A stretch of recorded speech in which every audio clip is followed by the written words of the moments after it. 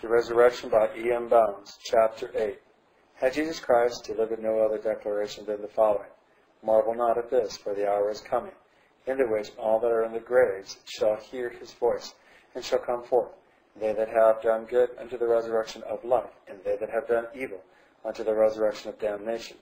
He had pronounced a message of inestimable importance and well worthy of that splendor apparatus of prophecy and miracle with which his mission was introduced and attested, a message in which the wisest of mankind would rejoice to find an answer to their doubts and rest to their inquiries. Coleridge. This bringing back of the dead is one of the great, distinctive, and gloriously magnificent and triumphant facts of the gospel, its glory, the crown and seal of its divinity. If the dead rise not, its scepter is departed, its prophecies and promises have failed, its luster is dimmed and tarnished, its melody turned to discord and shame. The resurrection is to the world what the minstrel was to Elisha. All prophecies, all visions of beauty, the hand of the Lord, all are in it. If the dead rise not, then we are most miserable, tuneless, and dead, neither inspiration, vision, prophecy, nor God with us. This great fact is inert and reiterated by new statements, by figure and by type. It is the theme which checks the sigh, comforts the mourners, makes strong the weak, lights the fires of immortality and eternal life, amidst the darkness and ravages of earth's graveyards, spans the dark abyss of death with the golden bridge of an eternal reunion, spirit and body both in heaven. A simple setting will show how large a place the resurrection of the body had in the preaching, experience, hopes, and comforts of the New Testament Christians. Jesus Christ had in his person the power of the resurrection. He was the incarnation of the resurrection.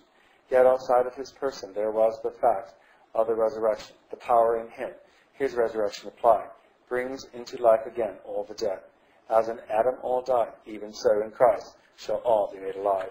How clear and strong is the statement about the Holy Spirit in us, whose indwelling gives to us the pledge and verity of the resurrection as well as the earnest of heaven.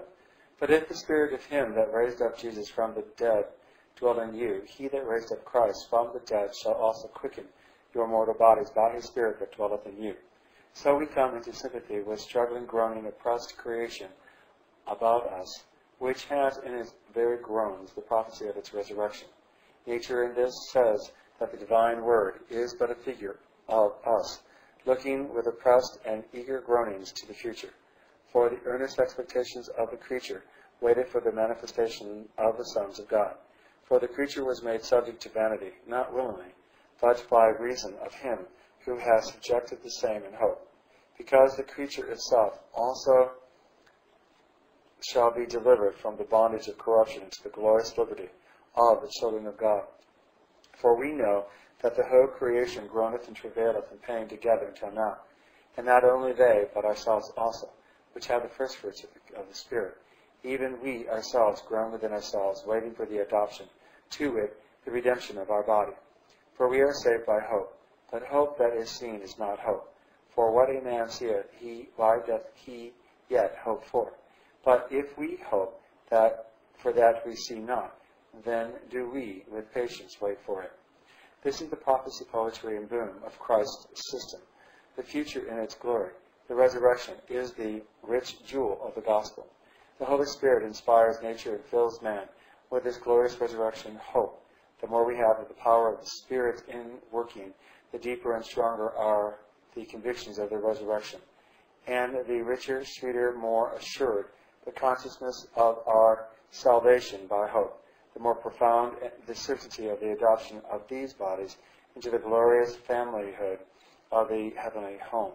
The Sadducees denied the resurrection of the dead, that which inflamed and grieved them and aroused them to unite with the enemies of the disciples was that the disciples taught and preached through Jesus the resurrection from the dead.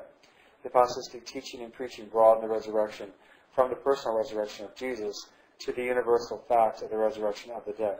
As certainly as Jesus had been raised from the dead, so certainly would be the dead be raised.